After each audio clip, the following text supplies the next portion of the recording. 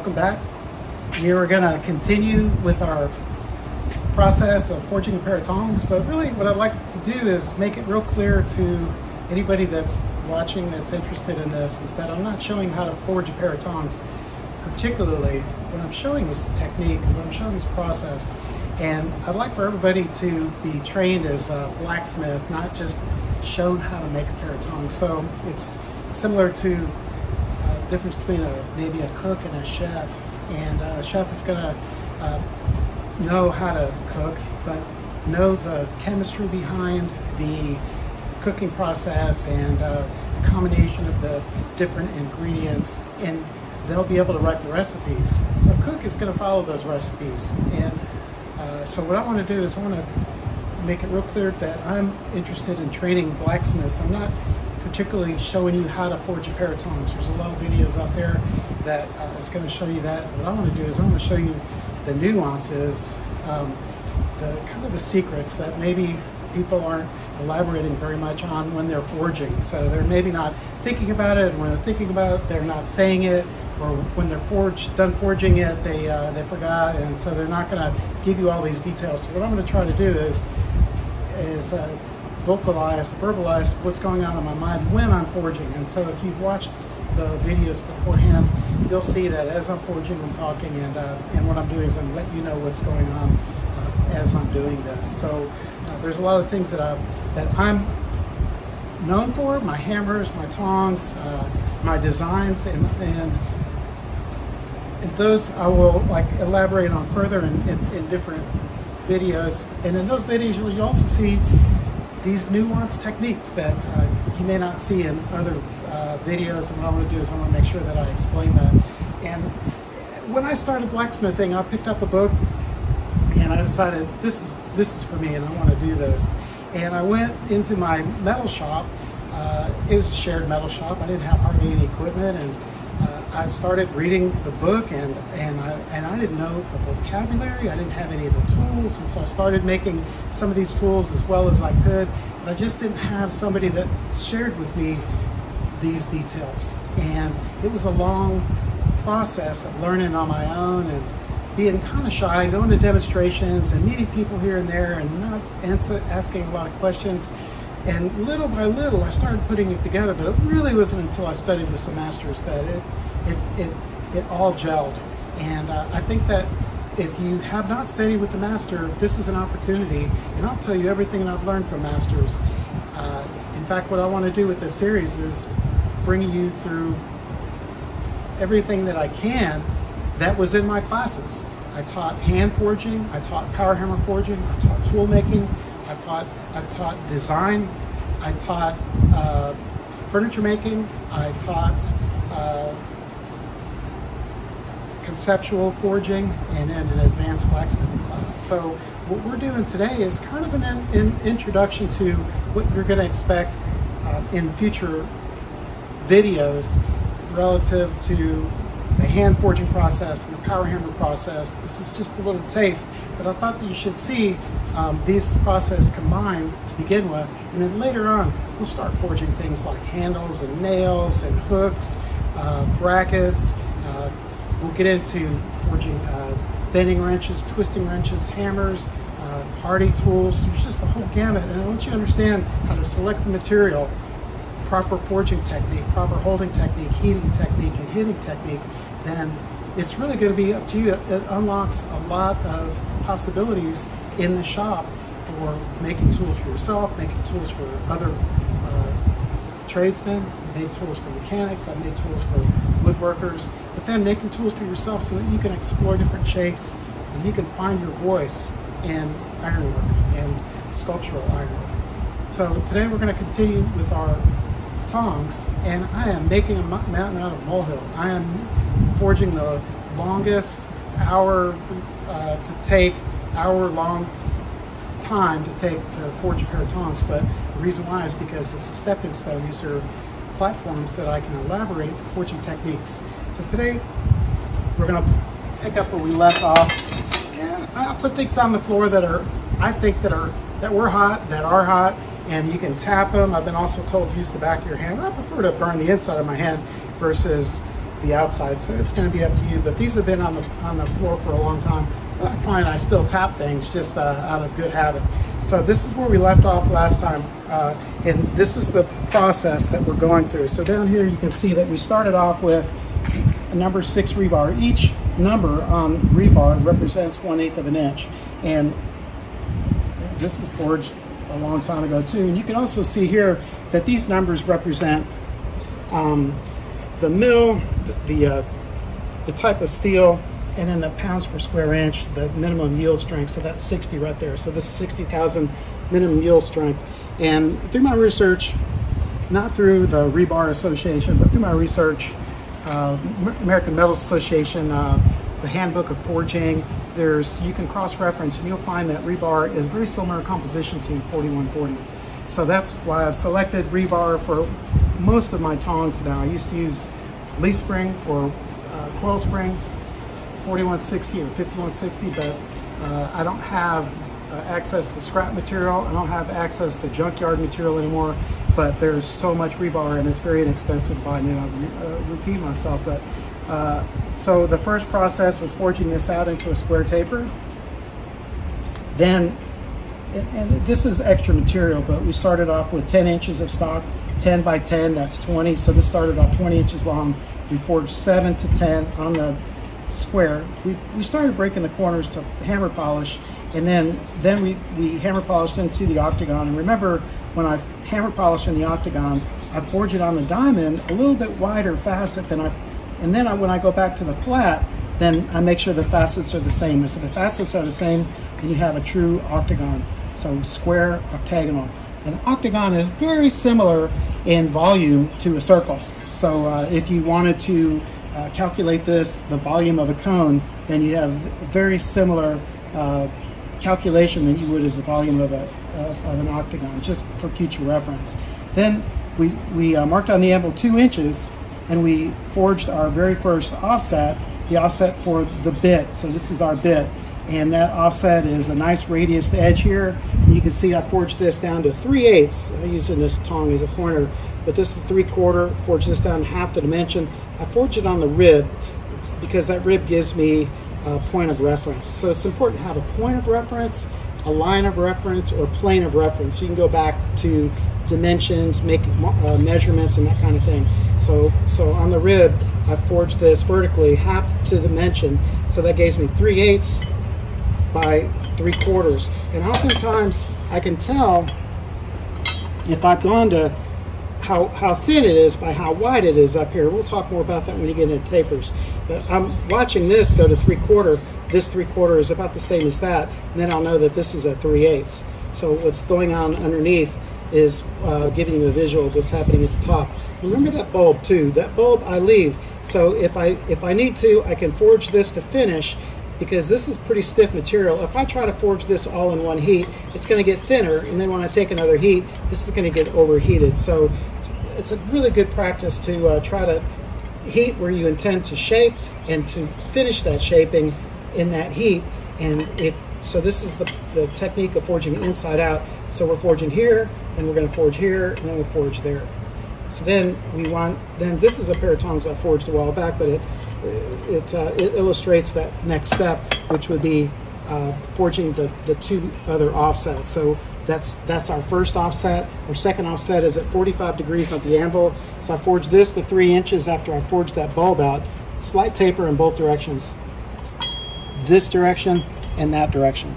So I forged my bit at a 45 on the anvil, and I made sure that that spread to about an inch. Then I broke the corners of that, as y'all remember how it's done here or it's done here. You hammer just like square octagonal around, but being that that's rectangular, before I broke the corners, then I have to really tilt that up to be able to hit the diagonal through the perpendicular. So once I have that forged out, this is what I'll be working on next. This doesn't get hammered yet, but what I'm going to do is I'm going to forge the reins so that they are tapered wide here to narrow, and then if you look at it from this direction, it's narrow to wide. And I think that the wide range down here gives you, it just feels nice in the hand. It's not something that it's hard edge like a round taper, and you get the strength of the material on edge here. So that's quite a bit of strength. That's not as much strength. That's not as much weight. That's got a lot of bearing on your hand. So this is just kind of to take inventory of where we are. And so we're in between these two steps right now. So we're back, and I'm going to get my forge going again. I don't have enough heat for the spontaneous combustion, so I'm going to do that. And bring it back here.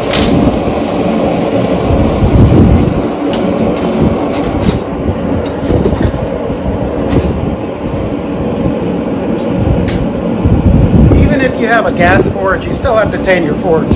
So I push the bricks in the back so that I don't lose any heat, and I've got them bricked up in the front, and also that small gap closed so that it'll heat up rather quickly.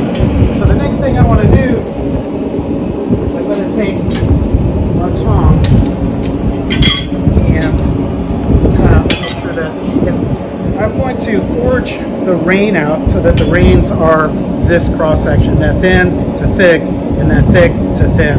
So the forge itself is 9 inches long. It's the length of a fire brick, not by accident, because of the idea I can stack bricks on the back side. So what I'm going to do is, this is longer than 9 inches. This is 11 or so, 11 and a half.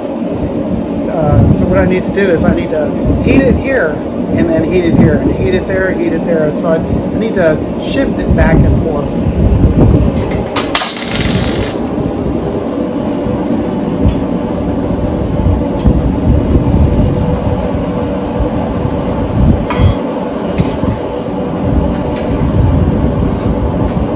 Careful not to heat too much in the eye, but my forging now is going to like clean up all of this right here. So it's going to knock that shoulder down to meet that dimension, and then it's going to forge these two tapers. So I sequence how I load the steel, and if I put both of the pieces in the fire at the same time, then they're both going to be hot at the same time. So I'll put one in to begin with, and then I'm talking about this one, and I'll put this one in a second or so. Now you can see that the monkey hands, since it has that split, that groove, and that cut, then it accommodates this, even though that is a rectangular taper. So the monkey hands themselves are good tongs to forge a pair of monkey hands, and I never rely on myself squeezing the reins at all times.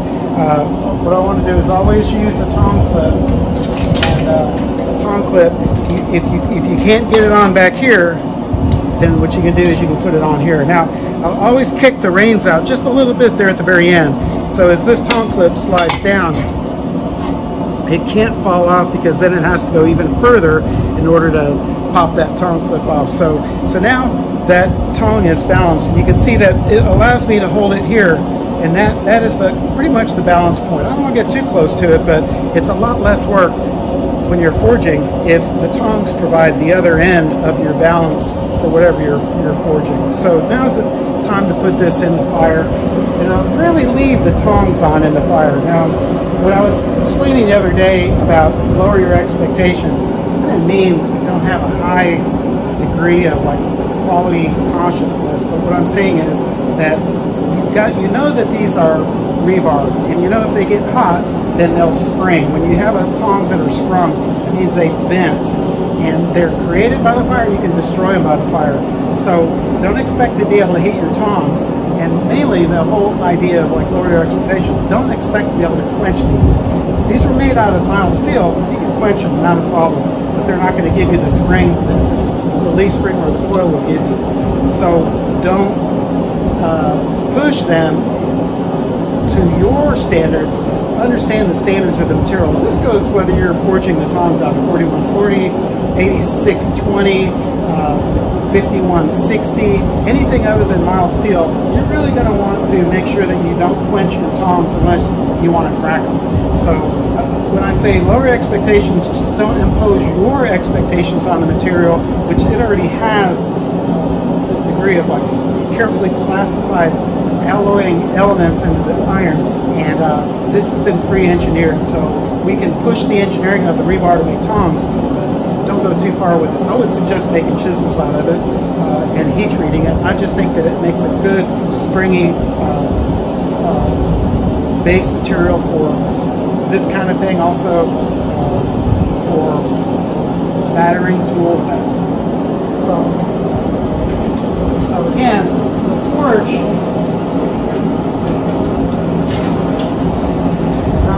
not long enough.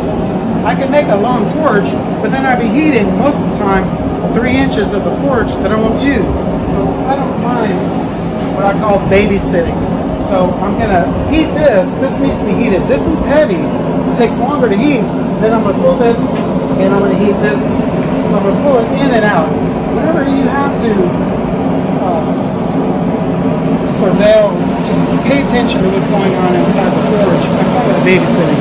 So whether it's like bringing it up on rising heat, which is what I'm doing now, dropping it on the falling heat from the forging temperature down to the lower transformation temperature, or tempering, that kind of thing. You want to babysit the material. You don't want to put the stock in the fire and just walk away, because that's going to not give you the complete control that you need when you're forging. So now I've got my heat further here. It's still about 1400 degrees here. I'm going to bring this up. I'm going to move it back and forth. Now this is starting off with the forge relatively cool.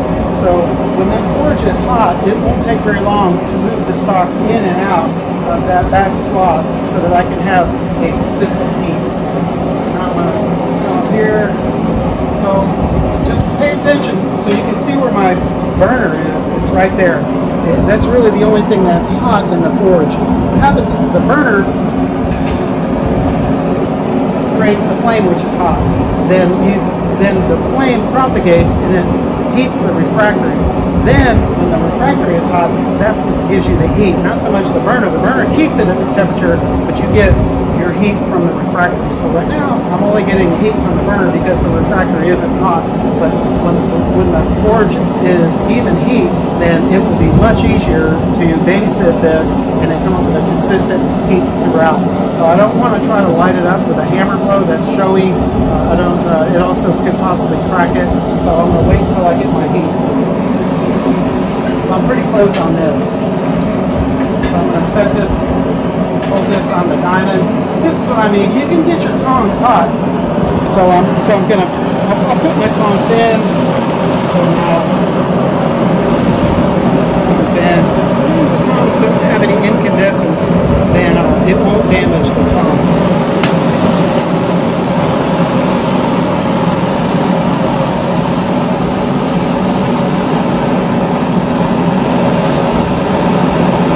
I'll never quench the tongs unless I'm very sure that they've dropped below 500 degrees, if not less than that, probably 400 degrees. So let me discuss now.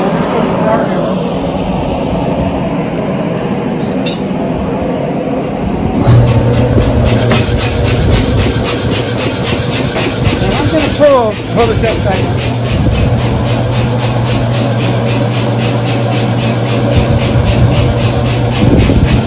With the jaw down, I'm going to pull it hard all the way through.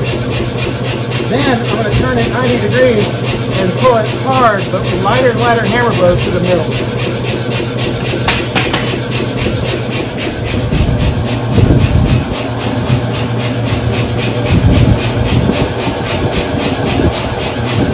Okay.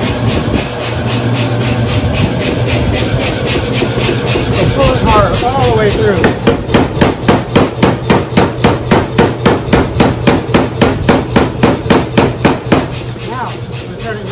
I'm going to hammer it hard. And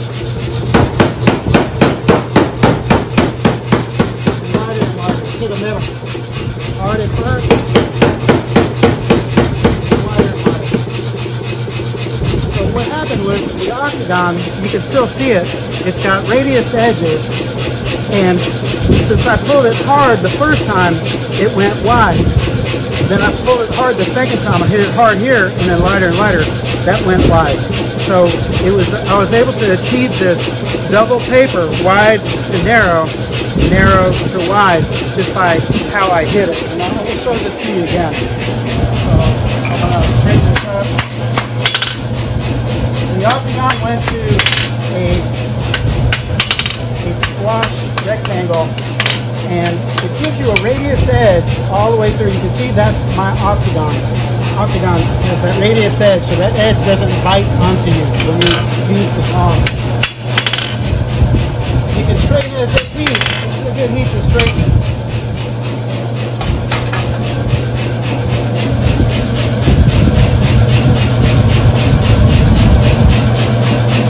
So I'll babysit this. I need to heat that tip.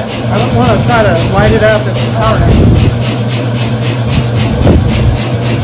The torch is now a lot hotter, so it's a lot more consistent.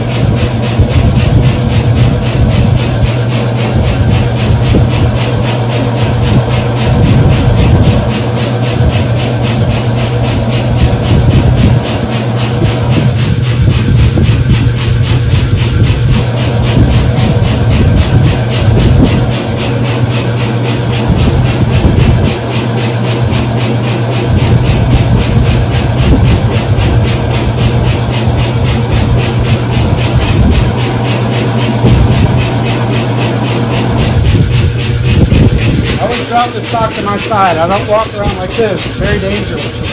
So I'm going to start with the jaw down, hit it hard all the way through.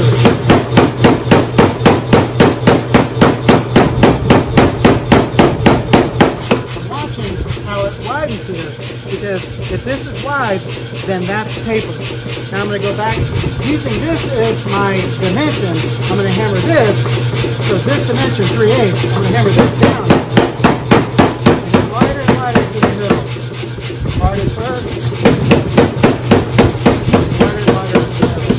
So that gives me my broken octagon, which is a nice feel to the hands. I've got my wide to my narrow to my wide. And take it over the handle. Now we're talking about a very refined grain size with this, because I started out about 2,000 degrees, and my finished forging is about 1,200 degrees. If you've got any twists, now's the time to take the twist out. I'll show on further videos how to make this twisting wrench. Make sure at this point in time it's got a little bit of a twist. Okay, so that twist is out.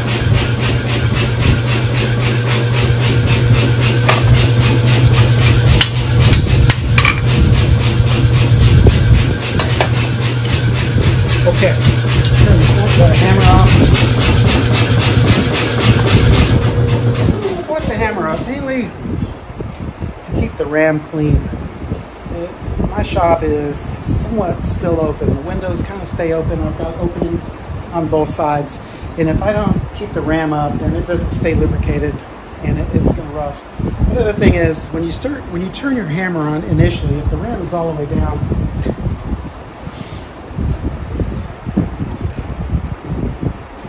there. Interesting. I didn't put that there. But when the ram is all the way down, then when you turn the hammer on, that motor has to work exceptionally hard to bring the ram up on the initial start. So to keep your capacitors on your 5 horsepower single phase motor healthy, it's going to be happier if you block it up, because there's going to be no load on the motor. The full load amps on this is about 23 amps, 220 single phase, but you're pulling all of those amps right at startup. There's no reason to do that. So there's 2 reasons, like I said, to block it up. Another thing too is just it's not as noisy. So if I let the ram drop, then every time I turn it on, it's gonna hit. So anyway, that's why I blocked the ram up. Okay. So the next step is to, now you have to ask yourself, is it or isn't it cool enough to quench? And if sometimes what I'll do is I'll cheat and I'll dribble it just a little bit, and I'll take the temperature down before. If it's immediately rolling off, then that's hotter than 250 degrees. So that's cooler now. And what I'll do is I'll plunge it occasionally in the water if I feel confident. If it's steaming, then I'm getting pretty close to being able to.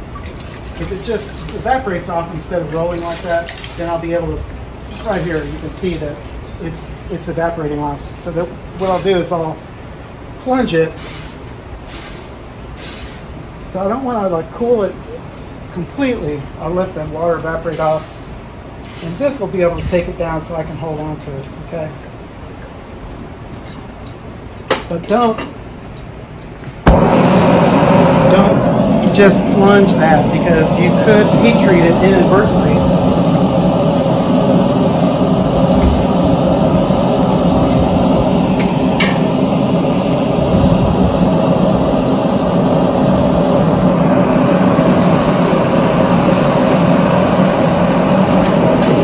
I like tongs. Tongs are important, but if you can work without tongs, and you have more control, because tongs are always going to give you a potential for a pivot.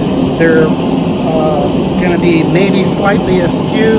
So if you can hold on to the ends of your work versus using tongs, then do that. But sometimes it's unavoidable, and that's why you want to use tongs. Using this technique, make a lot of different styles of tongs, and I can make a smaller idea of this pickup tong. And these aren't split out, but they do have a super groove, and they also have the little forward end so that you can make sure that when you pick something up that you have 3 points of contact at least. If you got 4, great, but if you only have 2, then you've got to pivot. So these are very small pickup tongs, very handy tongs. You can see that these are either made out of coil spring, leaf spring, or rebar, and they're going to have all of the same performance. These are made out of rebar. I can't really see any reinforcing rib left, but I know they were made out of rebar. And when you make tongs, you can start thinking about how to make your own design. And so these are flat jaw tongs with the middle removed. So these will hold material vertically. It will hold stock as long as you can see that does pivot, because it's only holding on 2 points of contact. So I'd have to hold them on edge in order to get the control. But not all tongs are going to have that ideal, but these would be made for holding 1/2-inch stock, and that 1/2-inch stock would not spin. They're also scrolling pliers, so if I want to, I can use them for bending, and we'll get into that later as far as how the jury would be out whether you want to have too many features of your tongs. But these are actually pretty handy tongs. Some pause tongs forged the same way. Another set of pause tongs that are wolf jaw. The wolf jaw is notched, so I can hold stock this way as well as this way. Very similar approach. These you can definitely tell they're made out of rebar. Here's the reinforcing texture on a piece of rebar, and these have the fuller groove and also some cross hatching for texture. Basically the same technique for scrolling pliers. Made these in 2002. Didn't forge this shoulder down, but I do now.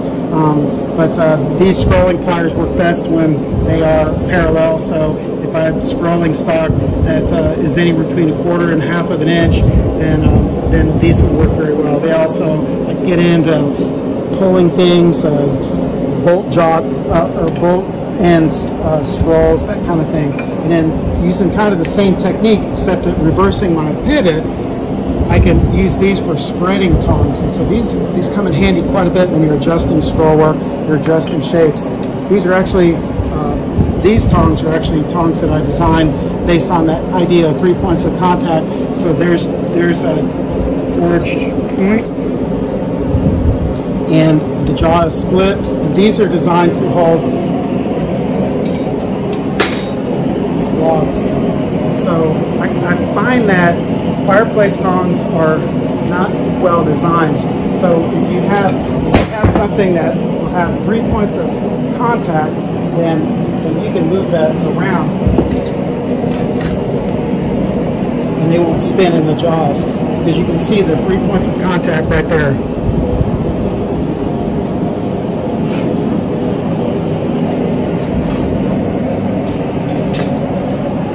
So while I was chatting, I pulled my tongs out of the fire because I didn't want to overheat them.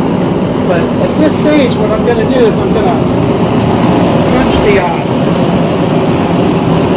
And again, I need to babysit it. And I'm going to use a combination of heating techniques on this. This is an inexpensive way to heat propane and air. And what I'm going to do though is I'm going to preheat using the forge, and then I'm going to post-heat using this tool. So what I want to do now is I want to talk about what this tool is all about.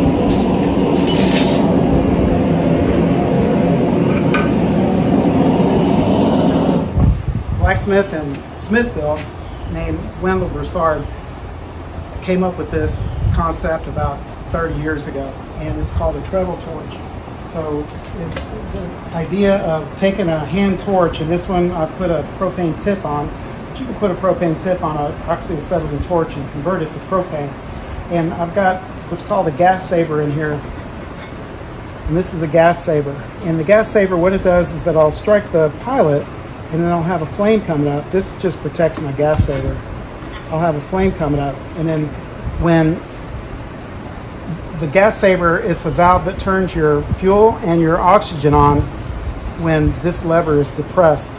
So I came up with a concept of like depressing that lever, and if you can see it on the other side how the linkage will depress that lever. So come around here and I'll show you when I step on this.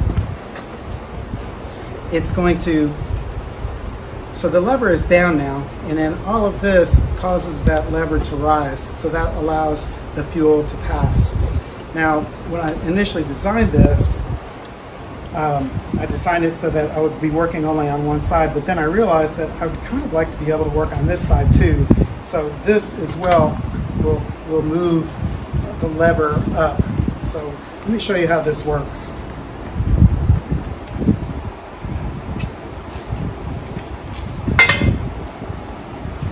Gas on, turn my oxygen on.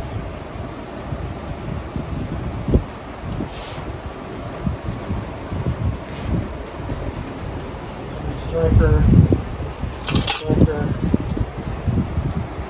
The pilot turns on and off here, so we'll crack the valve.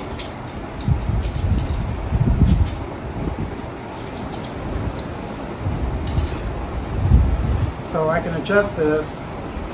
Now this guard also keeps the flame from blowing out. So I'm going to put this on, and now my flame is there. To make this work, I need to turn that down just a little bit. So as I depress this, I light my torch, and it gives me a spot heat of where I need it. Then I'll be heating my steel, and then when I'm done with it, I turn the torch off. So it's a very important tool, because you're oftentimes in smithing, like right now what I'm going to do is I'm going to punch the eye, and if I heat the whole thing without being able to spot heat that, then this is going to have quite large grain size. So I'll use this not only for like isolating my heat, but also for making adjustments.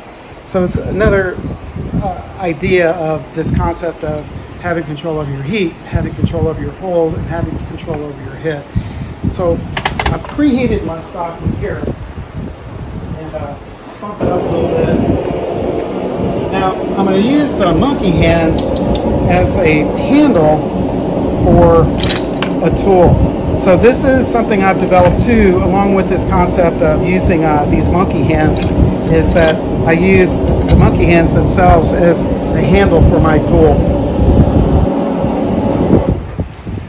You can make a lot of tools easily if you don't have to worry about punching the eye and heat treating the entire tool.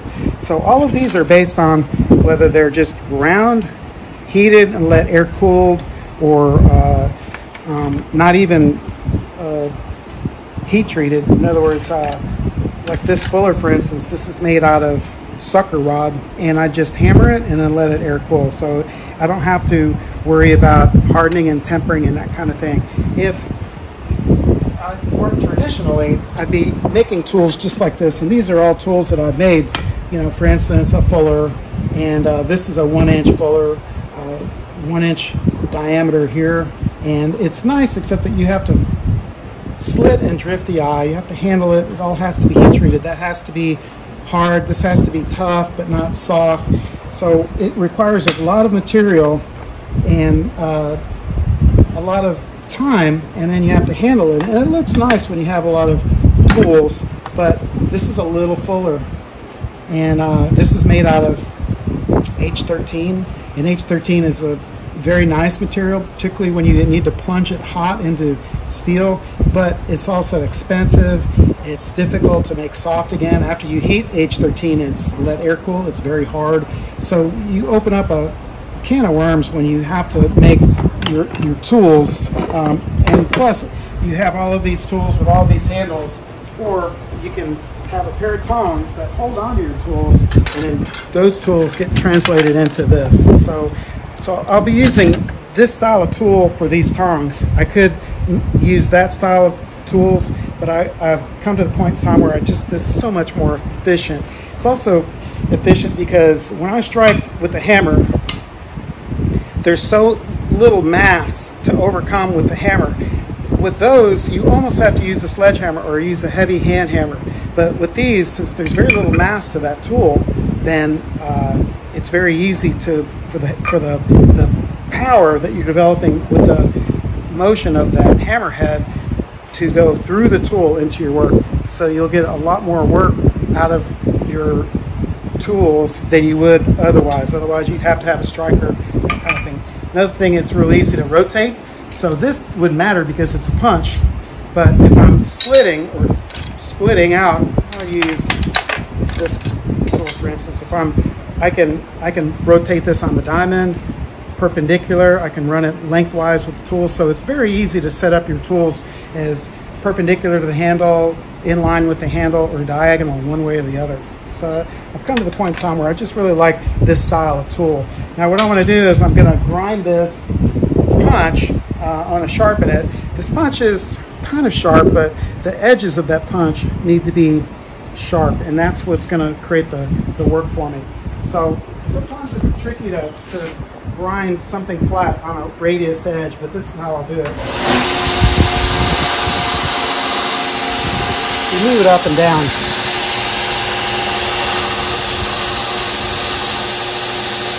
Check your work.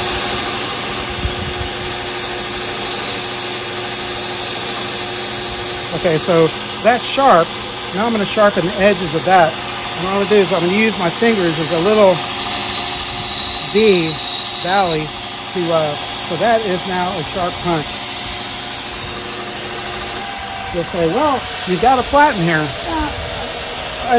Most of my work I'm doing with a contact wheel, whether it's this 3-inch contact wheel or 8-inch contact wheel. Very little work do I use with the platen, but yeah, that would work as well. But you can see that sharpened that punch very nicely. So those edges are what's going to do the work for you. This one's made out of H13. It's 3/4 inch H13. This is forged without getting this hot. So just like these tongs, you'll have a bar and you'll just get the end hot. You'll forge it out. If that is not glowing, that's not going to get hard. And you can see that if that's soft, it mushrooms. And mushroom is a good thing up to the point in time where it starts to spall, and then you want to remove the spall, because if that starts umbrelling into a mushroom, then it could chip off. but that is a good sign that that's mushrooming, and it's also a good sign that you can see hammer marks on that. If you don't see hammer marks on these tools, look at your hammer face. You may see hammer marks on your hammer face. If you don't see hammer marks on either one of those things, don't use the struck tool, because it's too hard and it could come off. And I've had that experience before. It put me in the hospital.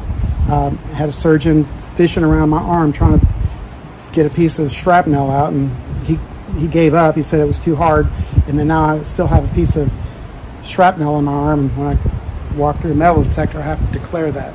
So you don't have to like argue with the surgeon. Give me the pair of forceps, I can do this. Make sure that whatever you're striking is softer than your hammer. You've got to have some hierarchy of hardness. We'll talk more about that when we get into metallurgy, but your hammer should be the queen in some regards. The anvil should be the king. The anvil should be the hardest tool in your shop.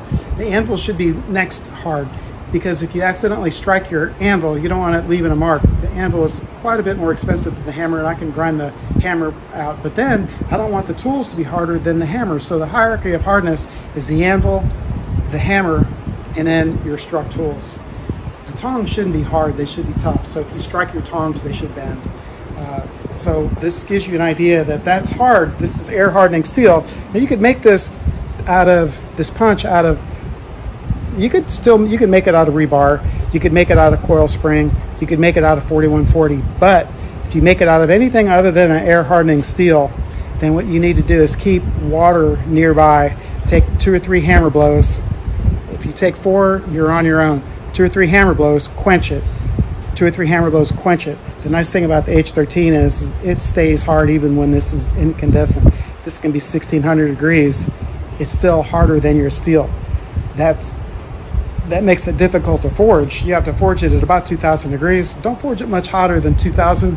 It'll go hot short on you, which basically will crumble apart if you hit it. So 2000 degrees to about 1650 is your forging range on H13. You'll feel it. If you're hand forging this is some of the hardest steel you'll ever forge. But that's why it's hard at the red heats, and that's why we use this material. So getting back to punching the eye, I'm going to bump these up a little bit. And a pair of my monkey hands that holds onto these tightly. That'll work. Sometimes the tools get sprung, so you have to readjust the bit. So that's good. Put a tone clip on here. Now I've got good control over my tool. My tool is sharp. That's hard. That's soft. This is out of the way. It's got a nice handle. I don't have to worry about the tool working around on it. Now, the center punch, also made out of H13. Not important to make the center punch out of H13, but it is a pretty hard steel. So it's this was forged with a power hammer, and you can almost see that it was forged too cold because it was struggling. Now you can lay out your tongs when you punch them. If you're not confident about seeing the eye, and the eye is this oval, and so really it's the hole is going to be about right there. So what you can do is you can center punch, and say for instance I center punch and I want to move that center punch, so I go light it first. So there's my mark, and if I want to move it, then I can back it up into something. Yeah, let's see, I'll put a Hardy in here, and I can drive it in the direction I want it to go. So that's a little closer. When I'm confident that that's where I want my mark, then I'll confirm it with a hard hammer blow. And so that's about where we need to punch that eye. Now that still is just ballpark. That's going to give me the location where I put my punch. Now I don't always do that, but that's one way of laying them out. Now you notice I laid that out on this side of the tong, not the inside of the tong, because I want the metal to be flat against the anvil when I punch this. I want that eye to be flat. If I rotate it around, then it's going to suck it in. So I want the suck end to be on the outside. you can imagine suck in. It's just like if I push like into a loaf of bread, it's gonna like drag it down. It's not gonna be perfectly straight edges. It's gonna pull it down. So, so I want the suck in to be on the outside, not on the inside. Okay, well,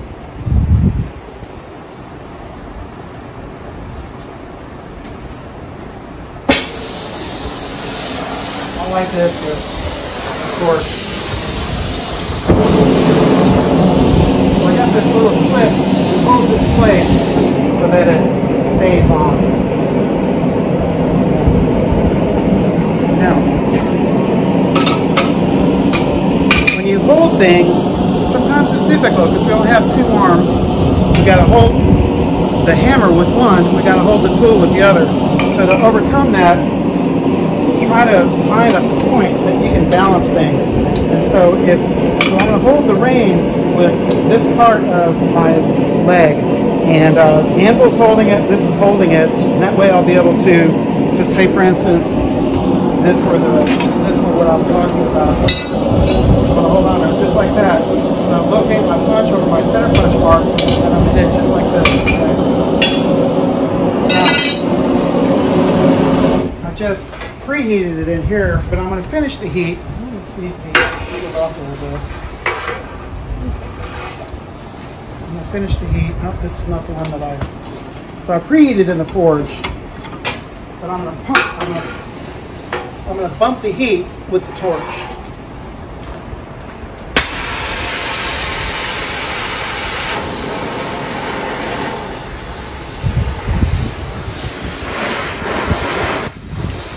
Make sure you get a little bit of reserve on both sides so that it doesn't draw your heat too much.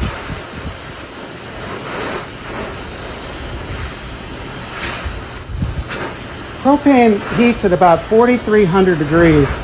If this were acetylene, it would be heating at 5,800 degrees. The nice thing about heating with propane is it's softer temperature and it won't have as much tendency to melt the surface. But you still want to keep it moving, okay? So I'm going to put my punch here, and arbitrarily I'm gonna be off. So you can see where the circle is, but the center punch mark is over here. So what I'm looking for is a bullseye.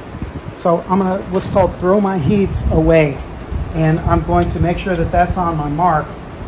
I put my tool on my tong, and I'll walk the tool wherever I need for it to go. I can't, if you've got a lot of caffeine in your system, it's going to be tricky to like find it. But if you walk it, so I'm going to walk it just a little bit more over here. So I threw my heat away, and now you can see I've got a bullseye. So my first one is off. So it's like, okay, well, that's not a problem. Don't pursue it. Make sure that you're on your mark. So then I walked my tool. It's a lot easier to walk it than to try to place it. And you can see I can walk that all the way across. I can walk it up.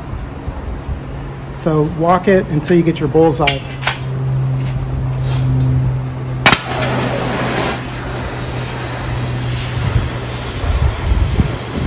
Now when you heat, I'm heating here, I'm heating there, there. I'm not heating in the middle. The heat will conduct to the middle. If I heat the middle, then the heat will conduct to the edges, and I won't get a very thorough heat. So if I heat from side to side and skip past the middle, you see that I've got a very consistent heat all the way through that eye that I would not get if I heated just the middle of that eye. Okay, so now I'm ready to punch this hole. So I'm gonna hold it on my,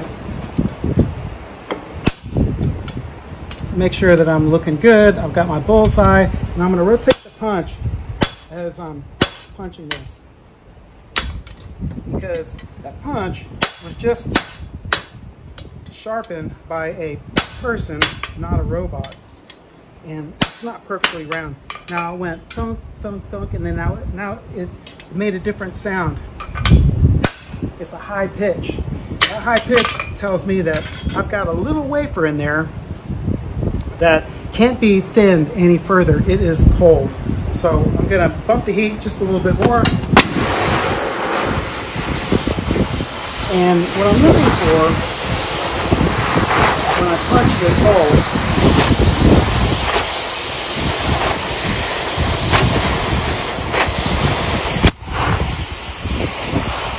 is a shadow on the back side, and that's where the punch is pushing the steel against the anvil, and that's going to create a darkened circle. And blacksmiths were meant to refer to that darkened circle as a rose.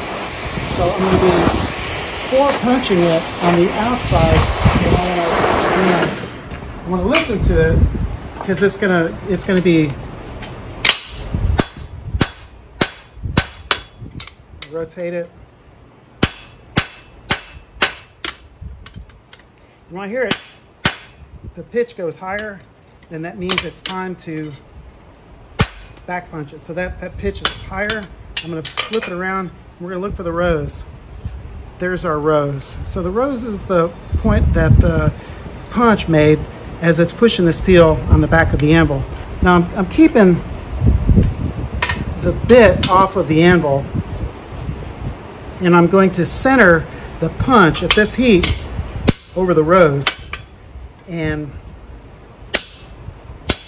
now it's really important to keep that bit off of the anvil, because if you don't keep that bit off of the anvil, it'll bend that eye back and forth. Now what comes out of it is your hot biscuit. So there's your hot biscuit, and that hot biscuit is at about 1,000 degrees. And I used to pass that around in class to see how dedicated the students were, and they would hand it one to the other, until at one point in time I gave it to a student and smoke came off the hands, and realized that dedication isn't always what it's cracked up to be. So now I've got a clean hole in through really tough steel. My suck in, you can see my suck in, it's happening on the outside, on the inside it's nice and flat. So I'll do the same thing twice with the other tong. It's preheated. This is about 800 degrees. I'll pump the heat. Now this one I did not center punch, because I'll give myself a visual by giving a light mark on the outside of the ring. And that light mark is called a witness mark. A witness mark is a mark that you'll make that imprints the process into your steel, but it's light enough that you can still change it. So I'm going to go with a witness mark on this, which means I don't need to pull it up entirely to forging temperature. This would be a good heat for my witness mark.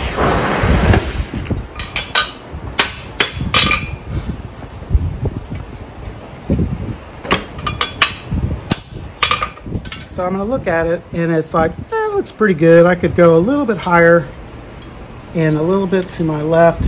Now something to keep in mind is that your mind always wants to tell you that you're right on the money, but one thing to, like a mirror image, you could put this up to the mirror, or you can just spin it around.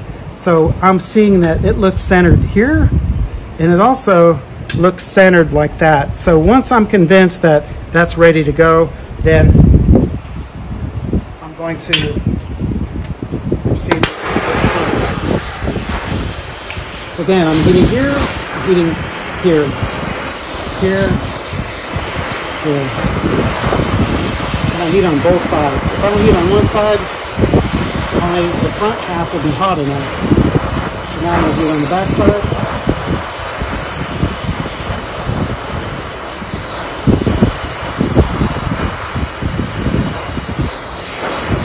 I heat on either side of where I'm going to work, and the heat conducts to where I want to work. And I'm looking at the temperature of the work.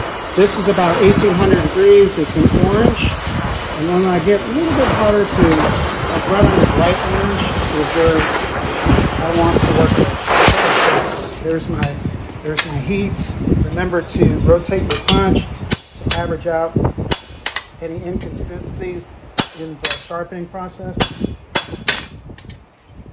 By hitting the rain, it vibrates Now here's that high pitch, and that's what I'm looking for, is that high pitch. I flip it over and I find my rose. So there's my rose right there.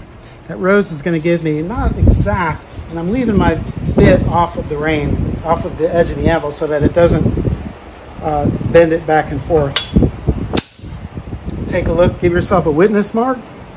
If that looks good. Back punch.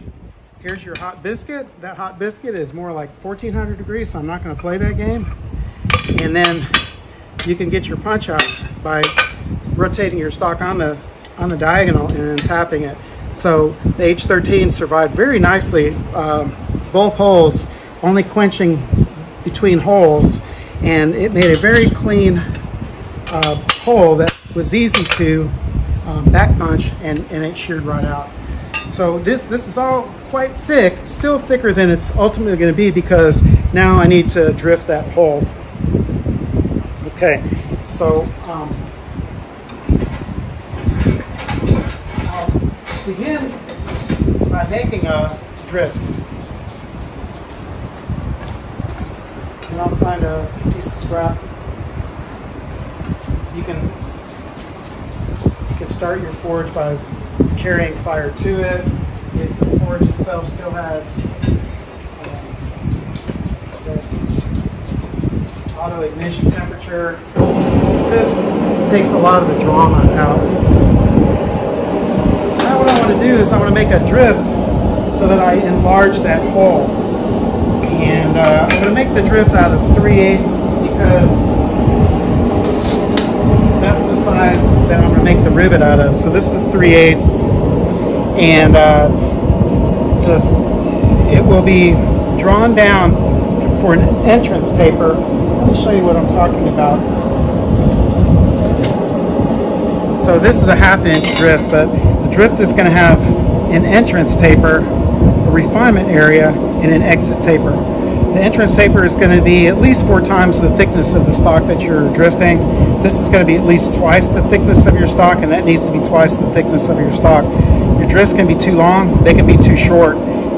If they were too short and you wanted all of those things to happen, then there wouldn't be very much transition in that shape. If it's too long, it's going to be hard to get a hammer blow on it. So your drifts, you want them as short as they can be, but you don't want to force too much of a taper all at once. So it's going to be a gradual taper, refinement area, and then an exit.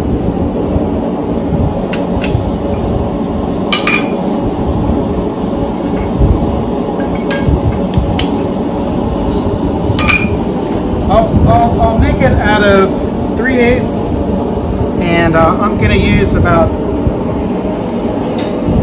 3 inches of material. So I'm going to use my hardy. Last time we talked about how make sure that your hardy is marked so that when it goes in, it's consistent. Always, since we're working lengthwise on the anvil, the hardy goes in lengthwise.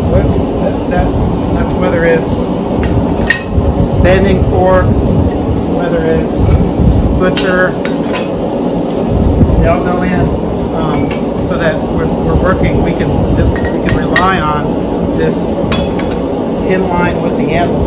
Another thing is, I've seen this a lot too, is people don't pay attention that should be almost like a center line down your anvil. And this is not bad. It's like a couple degrees off.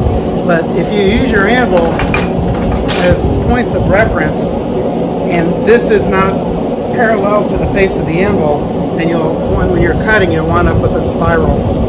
So just make sure that when you're making your tools, that they also are registered so that you don't have incidental errors because of a real simple thing to correct at the time when you're creating that shape. So first thing I'm going to do, I'm going to nick this. The anvil is 4 inches wide. I'm going to transfer 3 inches over to here. It's nice to know sometimes. I'm just going to nick it partially through. Take the hardy out. Never forge with the hardy. You know, that would be a painful mistake. So always remove your hardy before you go back into forging. Now what I'm going to do, I'm going to take I've got 3 inches. I'm going to take an inch and a half and I'm going to forge a taper. And it's going to be square, octagonal, round taper.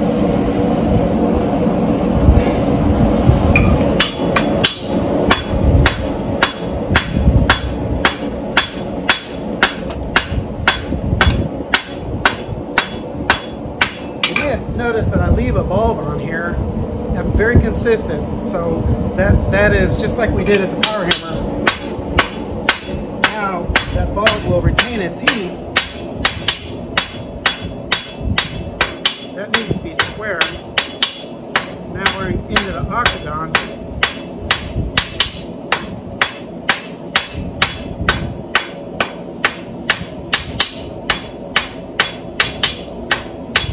Before this loses its heat, I'm going to tilt it down and I'm going to forge the exit taper. Be careful not to get into the brittle black, because if I get into the brittle black, it'll break off.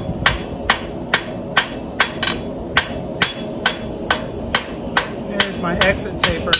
Now I'm going to plenish my entrance taper. So I get 16 sides, but I'm just rotating it on the edges of the octagon.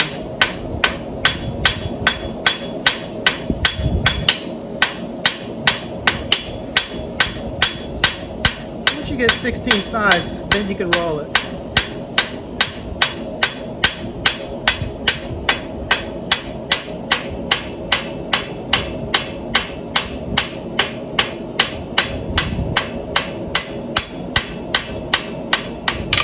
So this should be small enough to go into the punched hole. This is your refinement area and that's your exit taper. So basically that's what I just made. And it's nice to make it in one heat because it follows along that philosophy of refinement. You see how hard that was? That's mild steel, yet it's snapped off because it's hard from the forging process. Okay, so I'm going to grind this down just a little bit.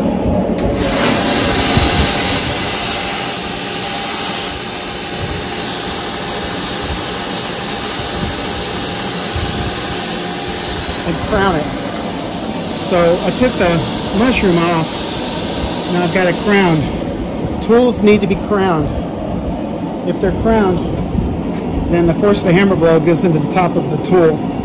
If it's flat, unless I hit it just right, it's going to kick the tool one way or the other, and it's going to create a facet on that tool. So all your tools on top need to have a crown.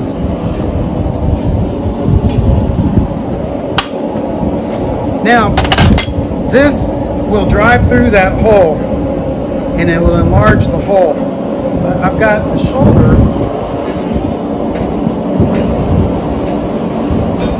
And I'm going to preheat again inside the forge just for a minute. But I've got a shoulder from the tongs. And if I'm not careful with that shoulder, it's going to bend that shoulder back and forth while I'm drifting it. I could drift it here using the 4 corners of the Hardy. I can drift it here, going around, just to give myself support to avoid too much suck in, but this is gonna bend down as I drive that drift in. So I've created a tool. I haven't used it for this handle, but I can use it here.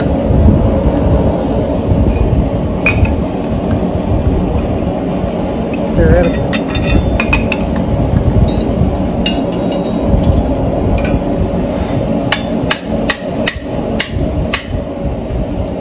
You have to ask yourself, is that going to come out? So I'm going to tell myself, well, we shouldn't do that.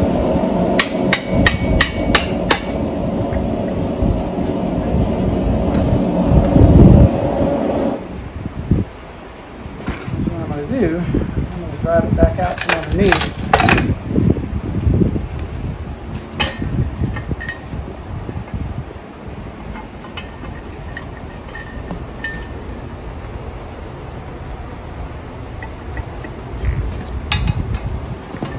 getting all this?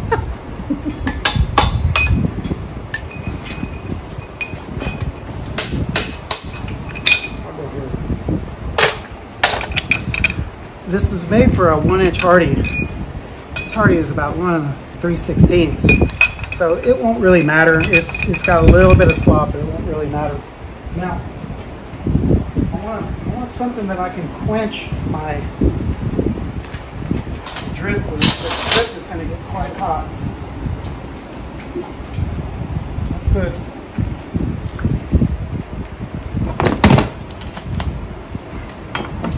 quench tank down here. Now I'm ready to drift.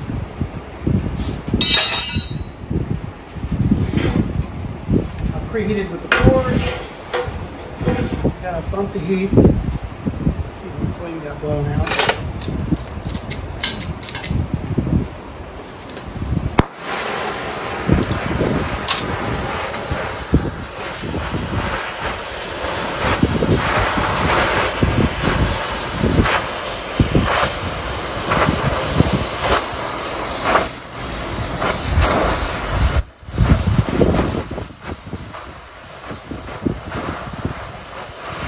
And again, I'm going to drift it from the outside so the inside stays flat. So this tool keeps the inside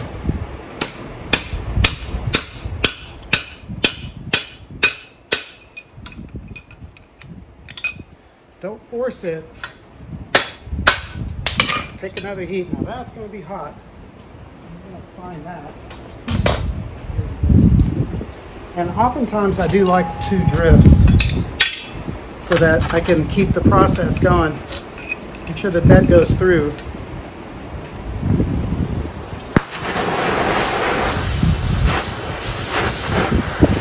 Every time you forge it, it's going to thin your stock. So I'm intentionally starting off my eye a little thicker than I will have it when I'm done with it, because this gives me an opportunity to do all these processes with it, and every time I hit it, it's going to thin it just a little bit. Even the drift will suck it, getting sucked in the top. And so that was the first drift.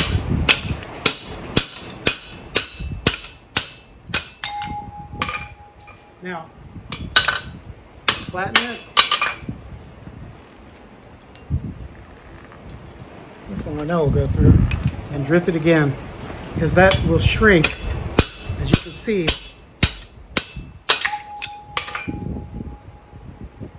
well, didn't win the stuffed doll that time, but I have another one. So, okay, thank you.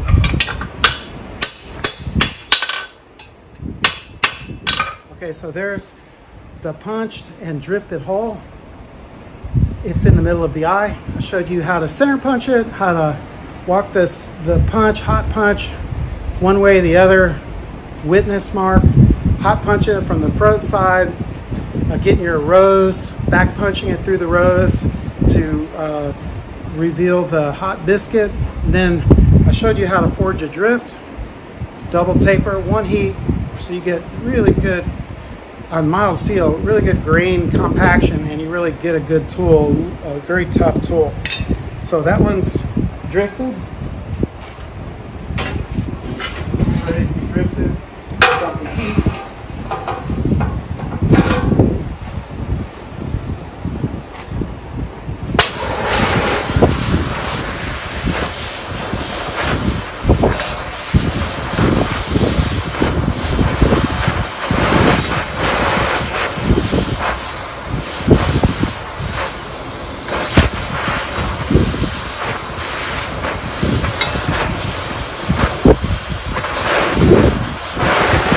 Quite thick, so I'm going to take 2 heats to drift it.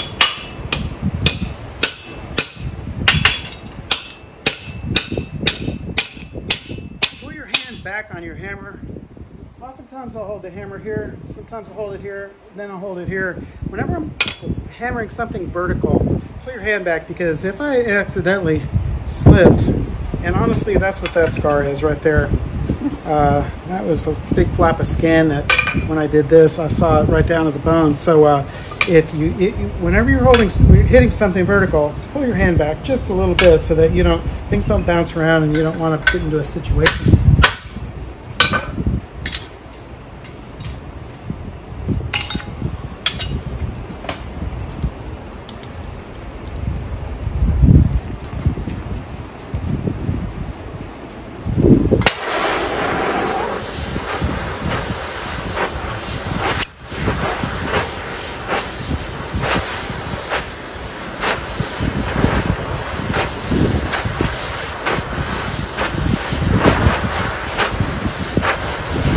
I'll use oxyacetylene if I don't have propane, but you really need to keep the torch moving. And that will heat the surface faster and hotter than the propane will. The propane is just gentler on the surface, so your heating equipment, if you can afford it, use propane.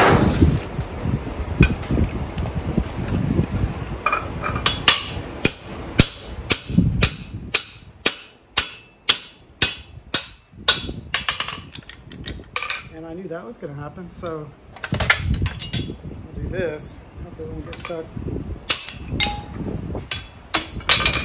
And looks like I won the prize. Now, while it's still hot, with the bit off the anvil, make sure that you flatten that. I'm gonna drift it one more time because it's just a good practice to drift twice. Even though that stock is pretty round, I'm going to drift it just one more time.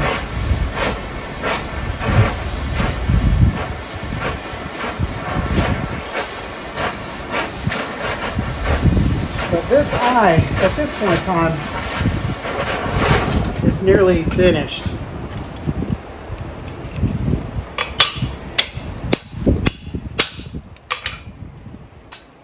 As that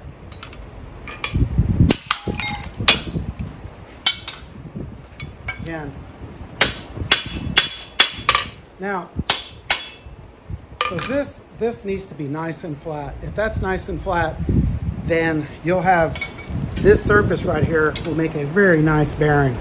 So if there's any pucker on that, any suck in, I can take some of that out with an angle grinder. And speaking of angle grinder, what I want to do is I want to talk a little bit about grinding your anvil, because even working this anvil now, I'm realizing that the anvil's got kind of a sharp edge.